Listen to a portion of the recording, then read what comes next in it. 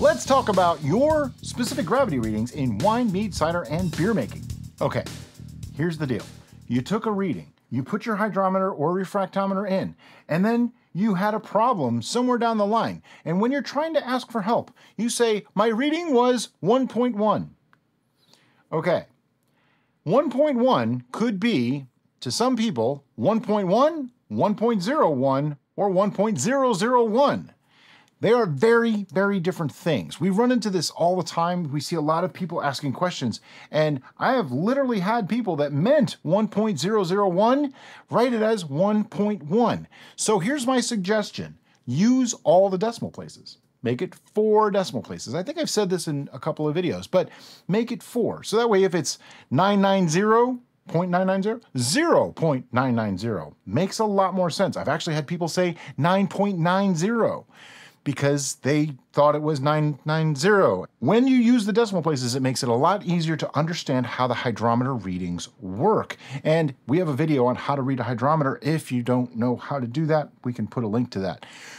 But the basic gist is it gets very, very confusing when people aren't using all the decimal places. We're here to help. I mean, our whole goal in making this channel was to let everybody be able to do this. And we want you to understand what you're doing. And to me, a hydrometer reading is super important. That's why we take about 27 million of them in every recipe video. I'm exaggerating by at least 1 million. But that's why we do that, is to have that basis of knowledge.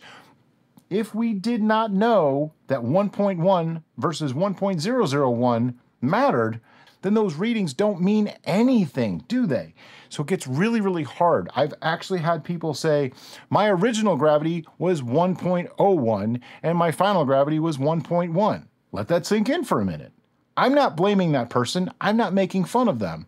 I'm just saying it's because they didn't understand the readings and why you need the decimal places there. Decimals are important. They make a huge difference here. And I tend to say like 1056 for 1.056. I need to stop doing that. That's my fault. It confuses people and people will put 10.56, and that's actually completely wrong how to read a specific gravity. So I'm going to work on that. If you'll work on making 4 decimal places when you give us readings and ask a question. As always, guys, thanks so much for watching. Have a great day.